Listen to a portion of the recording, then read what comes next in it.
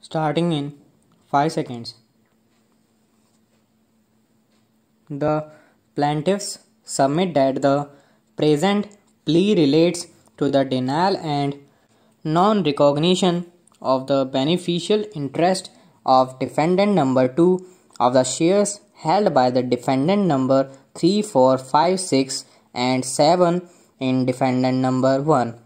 The cause of action arose on 31st December 2016 when the draft consolidated financial statement of defendant number 11 records deconsolidation of its accounts with those of defendant number 2 for the reason that there is absence of confirmation of beneficial ownership from the legally registered shareholders of the entities. Thus, on 31st December 2016, it became manifested that the recordal of declaration of beneficial interest of the defendant number 2 would no longer be caused to be made by those in control of defendant number 2 and its affair, namely defendant number 3, 4 and 7, and which hostile action led to not only the denial of the recording of the beneficial interest of the defendant number 2 but also to deconsolidation with retrospective effect of its accounts with defendant number 11. With the deconsolidation of accounts, it became clear that a hostile action denying the beneficial interest of defendant number 2 stood taken by defendant number 3, 4 and 7. The cause of action further arose on 7 July 2017 when defendant number 1 refused to acknowledge the beneficial interest in the sued shares.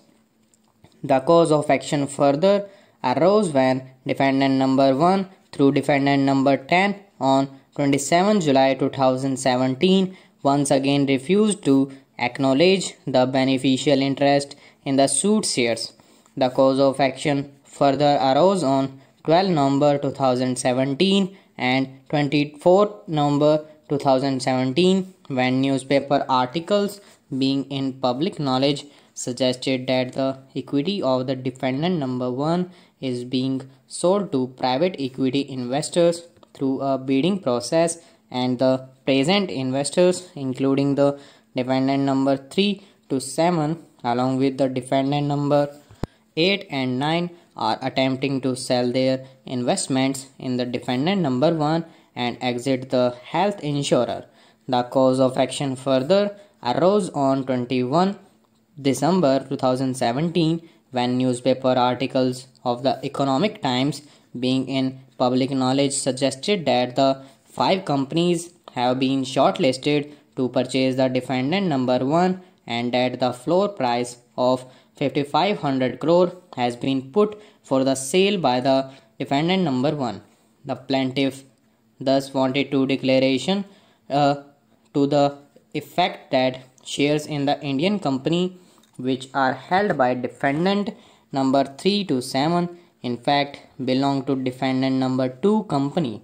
Since defendant number 2 did not come forward to make the said claim, derivative action was filed by the plaintiffs on its behalf to the aforesaid effect. As per the plaintiffs, the High Court of Madras at Chennai had the jurisdiction to entertain the same inasmuch as one registered office of the Indian company is in Chennai. 2. The investments made by the defendant number 2 were made in the Indian company in Chennai, and 3. Substantial part of cause of action as reflected in the correspondence letters exchanged between plaintiff number 2 and defendant number 1 and 10 arose in Chennai. The contesting defendants questioned the territorial jurisdiction of the Madras High Court to entertain the said suit on the ground that no cause of action available to the plaintiffs to maintain the suit arose within the jurisdiction of the said court.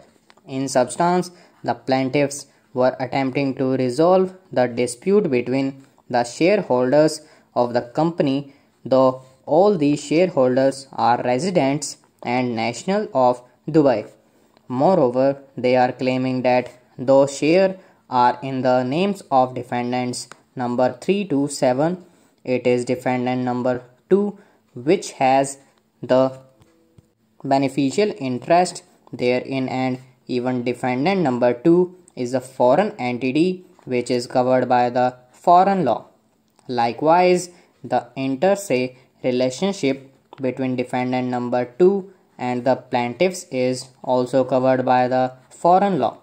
It was additionally contended that the claims made by the plaintiffs are not enforceable even under the Companies Act 1956 or the Companies Act 2013.